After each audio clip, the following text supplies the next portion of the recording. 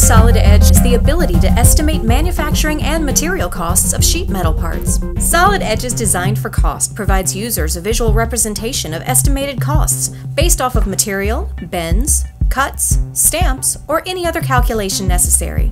In addition to on-demand updates to design changes, users can also easily create reports summarizing each of these cost-driving factors.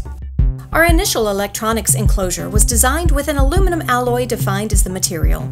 A new requirement has come in stating that based on usage and need for cleanliness, stainless steel must be used. Throughout our design changes, we'll use Solid Edge's new costing capabilities to keep track and ensure our costs don't exceed budget.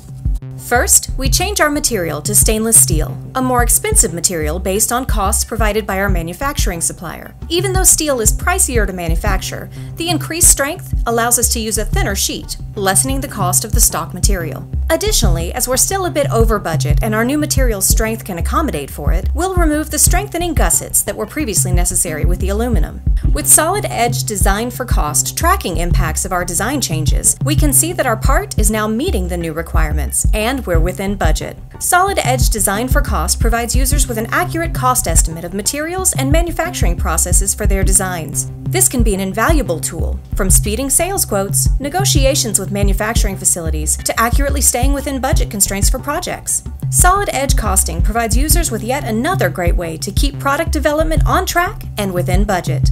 To learn more about Solid Edge, visit solidedge.siemens.com.